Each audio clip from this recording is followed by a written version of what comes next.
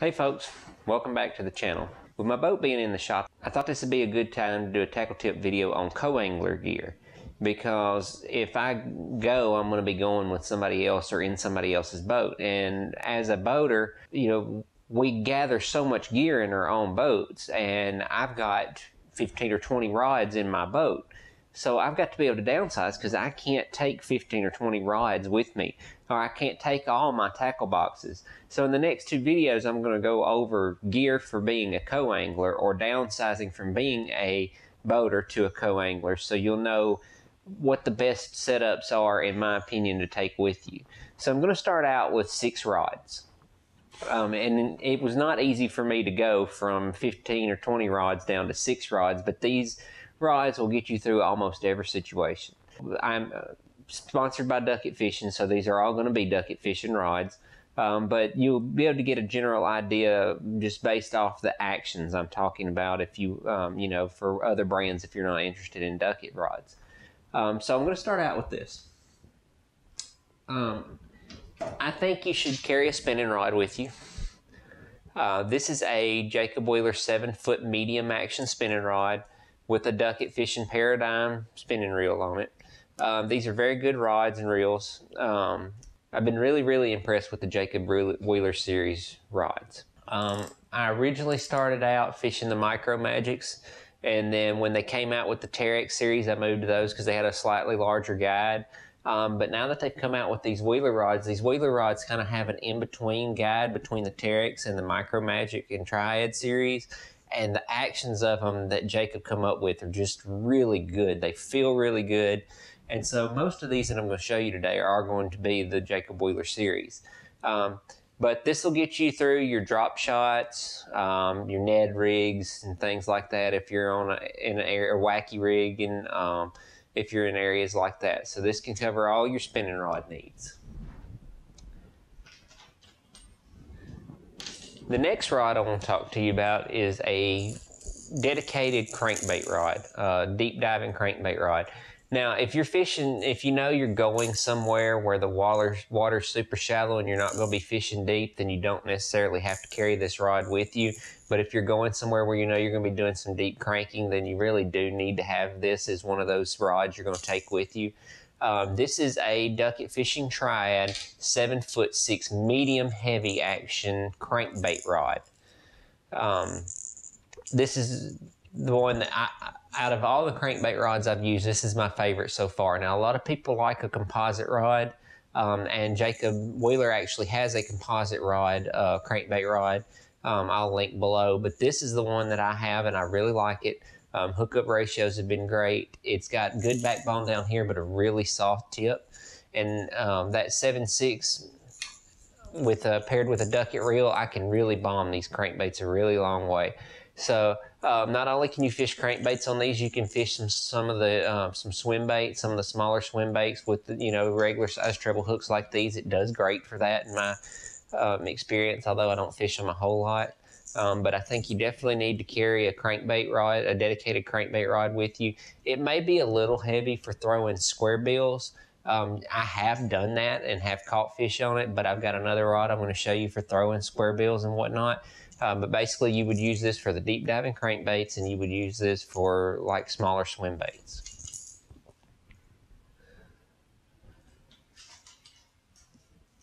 So the rod that I would use for square bills is actually the Jacob Wheeler 6'10" medium action rod, casting rod. This little rod is great. I've been really impressed with this rod. So you could take this rod to fish the square bills, or I like to fish, a lot of times I'll fish a whopper plopper on it, or any other top water. This is a little live target popping frog. I've got my line twisted up here. That, this rod, the tip on this rod, it really does, it's really soft and really flexible.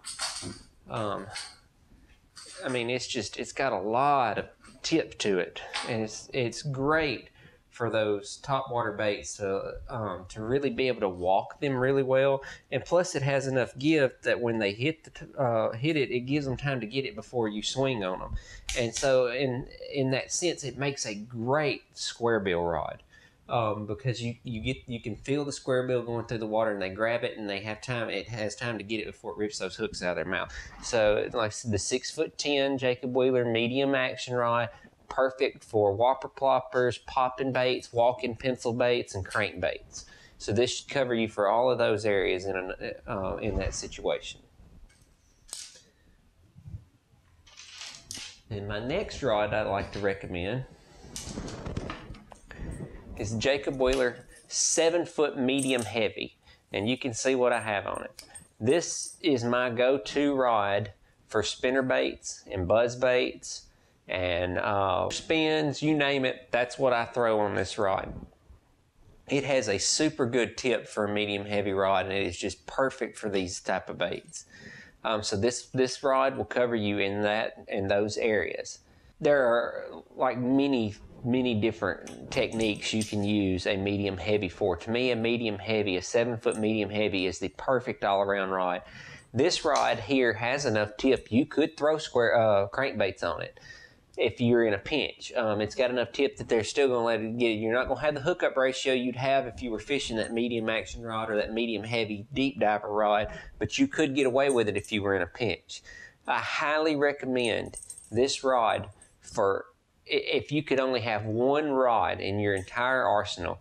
It would be this 7-foot medium heavy Jacob Wheeler casting rod. It will get you through every situation out there. So really consider this one if you need a new rod. This is a great rod.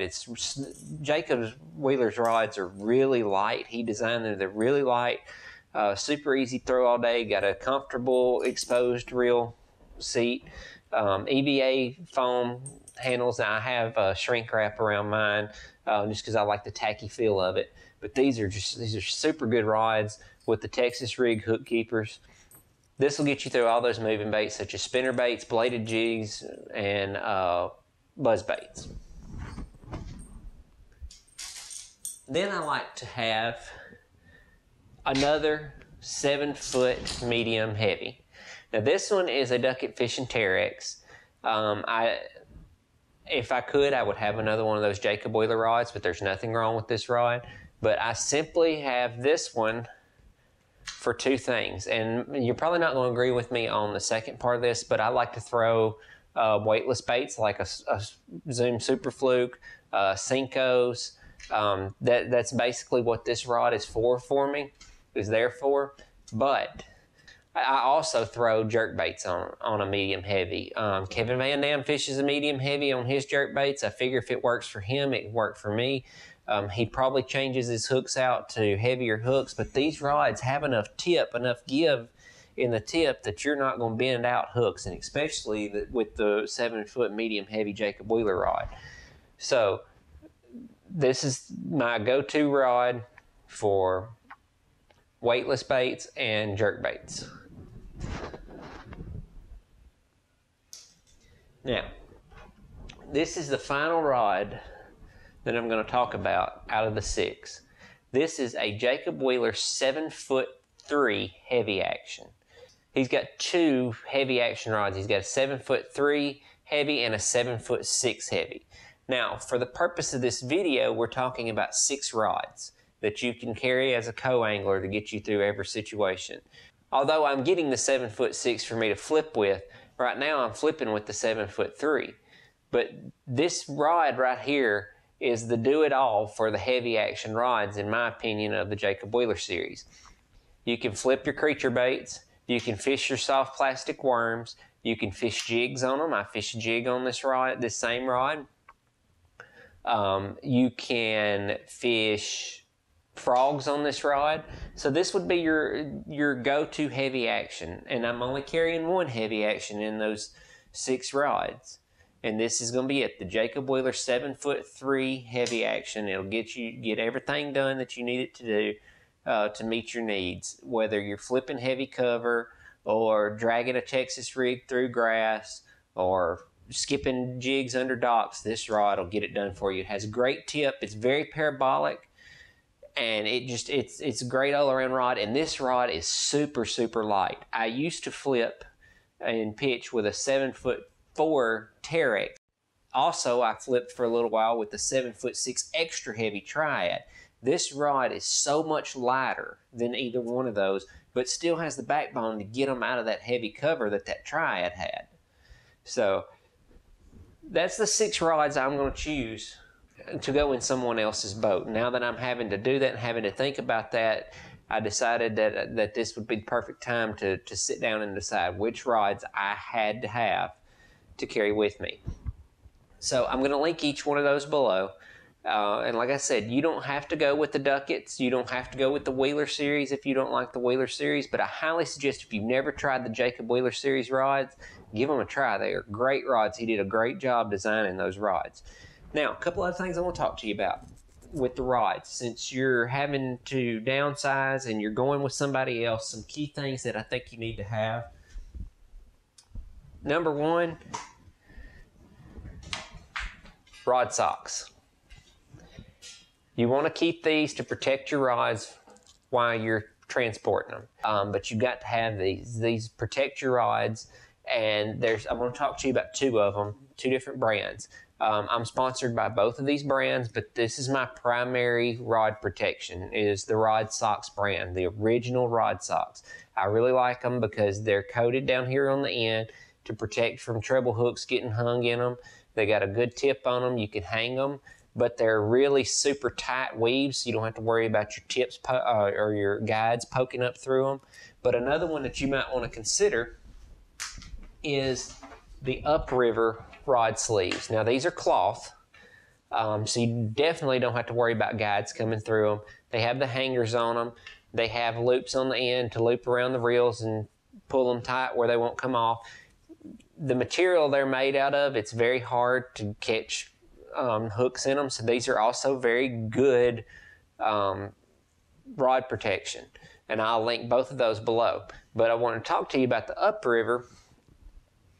They make a rod caddy, and what it is, it's an extra large one of these rod sleeves, and it's made for you to slide all you've got your rod socks or these on all your rods, and then this is a larger one that slides over all of them, and then has kind of a strap at the back that straps all your rods together, and it's got a handle so you can carry them all, and I'll link that below. And it just makes it that much easier because you're not just grabbing all your rods like this and trying to carry them. You're taking them all, you've got them all in that sleeve where you can tote it along with your tackle bag. So, like I said, all the products I've talked about today, I'm going to link below. And I know some of you may have other actions you like for other types of techniques, but I think if you go with these 6 actions, that they'll get you through a co-angler day or going with somebody and going in somebody else's boat. So next week, I'm going to talk about the tackle bag I use to consolidate all my tackle down from my boat to be able to carry with me or to be able to unpack from my boat, whatever the case may be. And I think y'all enjoy that. So stick with us. Check it out next week for part 2 of this. And yet again, all the products I talked about will be down in the description below, linked. And I hope y'all enjoyed this video. Like it if you like it. Be sure to subscribe. Be sure to comment on it if you have other ideas, or if you disagree with me on the actions, tell me what you like. I like to hear other people's ideas. I'm always learning, always putting other people's ideas in use, and I think that's what makes us all better anglers, is when we're willing to learn from people. So we'll catch you next time.